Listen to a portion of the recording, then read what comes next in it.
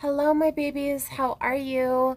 I hope you're all doing well. I am actually headed to bed. Look at my cute PJs. These are my strawberry PJs.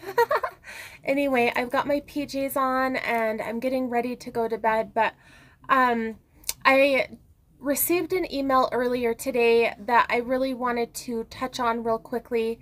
And that email was an email asking me, what can I do to connect to my highest timeline faster?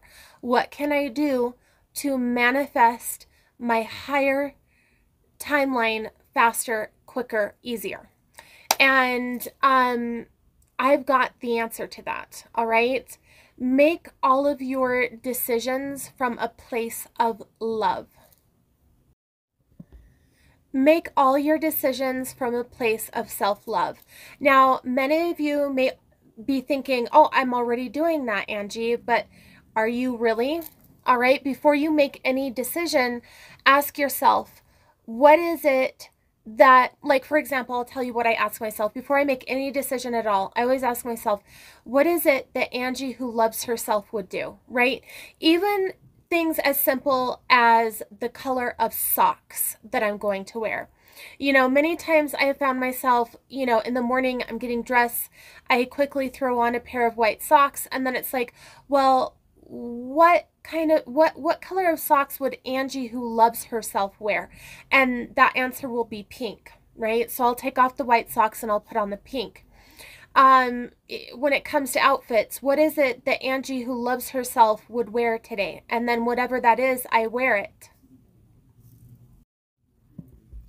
What is it that Angie who loves herself would eat? Right? And then whatever that is, I'll eat it.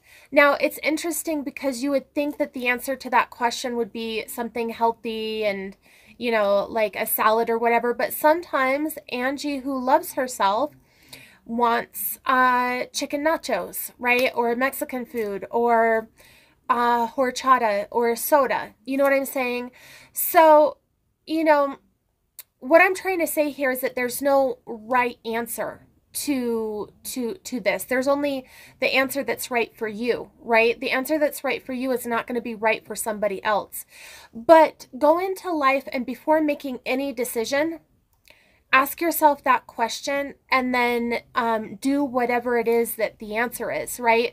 And ask yourself that question for everything, even the small things. Like I said, your socks, your jewelry, what it is you're going to wear,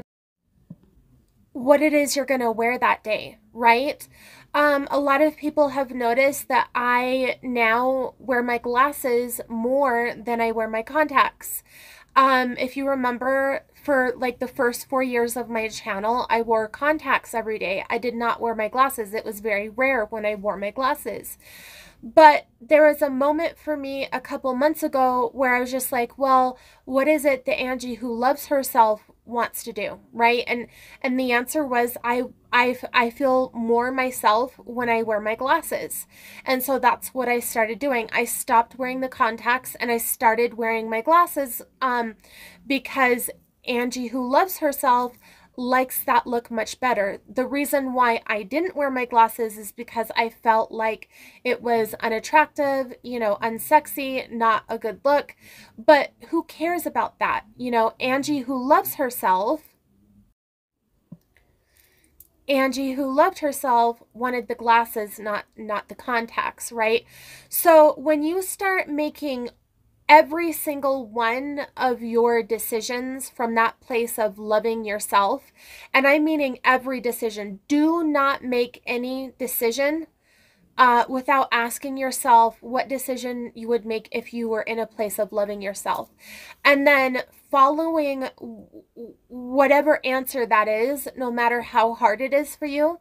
Like, you know, there are going to be some things in life that you find hard to not do or to do, right? So if you say, you know, I really hate my job, what is it that, you know, Nick who loves himself would do if Nick hates his job? Well, you know, the answer is I'd quit, I'd find something else. You know, that may be very hard for you to do, but do it. You know, if you hate your job that much and your job is that horrible, that if you were in a place of loving yourself, you would not work there, then, you know, it's time for you to move on. It's time for you to find something different, right? So, I've even found that in places of indecision, this is my go-to in order to get out of that indecision. So, you know, I'm notorious for being so indecisive. In fact, I a lot of times, well, not anymore, but in the past, a lot of times I would prefer when people would make my decisions for me. I hated making decisions that bad. So there are many times when it's like, you know, this morning, for example, I wanted to go out to breakfast, but there was a piece of me that was like, oh, well, I really don't want to drive there. I don't want to take the time. I want to go make money. I want to go work. I want to go work on my stuff. I was making any excuse I could to not go out to breakfast. And so, but I was going back and forth because I really wanted to go out to breakfast. That's like something I've really found that I'd like to do in the morning now. Like I'd love to go out to breakfast. And it's something I do almost every morning. Like I drop the kids off, I go out to breakfast, right? And today I was just like, oh, I want to go out to breakfast, but I was making all these excuses and I was in this place of being super indecisive. So I stopped and I said, well, what is it that Angie who loves herself would do? What is it that Angie who loves herself wants? Does Angie who loves herself want to go out to breakfast, or does she want to go get to work? And the answer was, I wanted to go out to breakfast. So bam, there you go. Indecisive moment fixed, cured, dealt with, right? I went out to breakfast. So if you are looking to connect to your highest timeline, faster and quicker, start making decisions from a place of self-love, even the smallest ones, right?